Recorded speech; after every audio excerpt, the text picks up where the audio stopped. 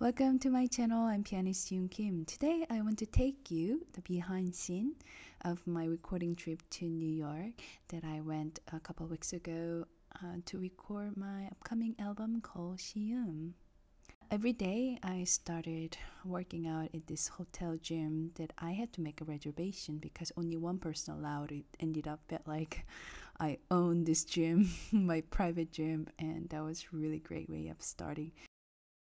In order to get to recording studio, I had to take a train at Grand Central. And this place really reminded me a lot of Harry Potter. Taking train was really relaxing, especially right before intense recording sessions. Gather my mind and thoughts, and thought about music, and it was quite relaxing. I loved it.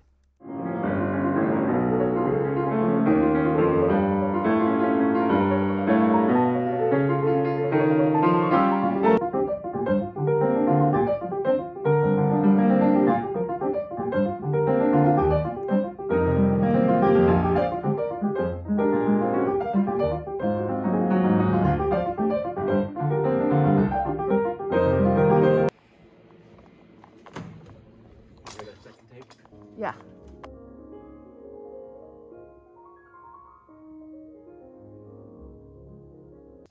All the important stuff, just like coloristically and dynamically, it's all just really beautiful.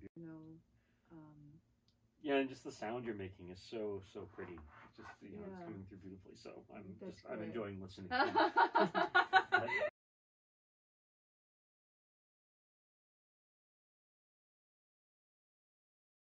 So now I just finished a 4-day marathon recording session here in Oktavan Audio in New York. It really required a lot of stamina to keep up with the schedule and playing a lot in consecutive days and keeping up with the performance energy whole time.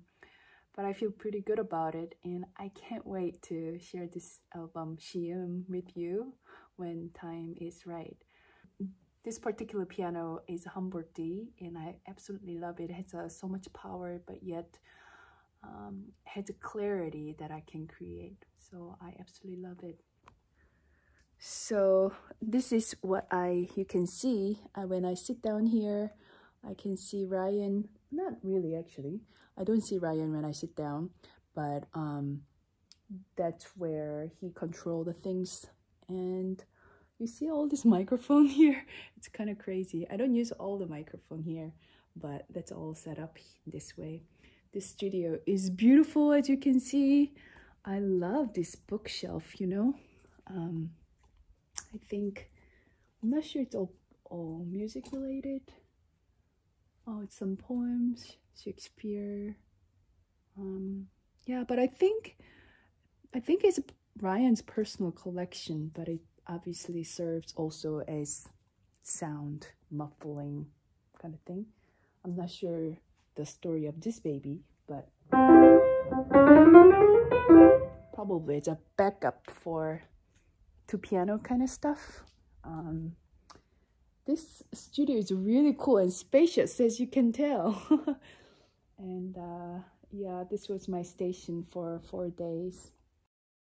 Sensitivity to color and to shading and shaping phrases and lines, and that's, I think, one of the hardest things to do as a pianist, to make the instrument sing and to kind of craft really beautiful spaces with the instrument. You know, the piano is unique as an instrument that has its own reverb, so to speak.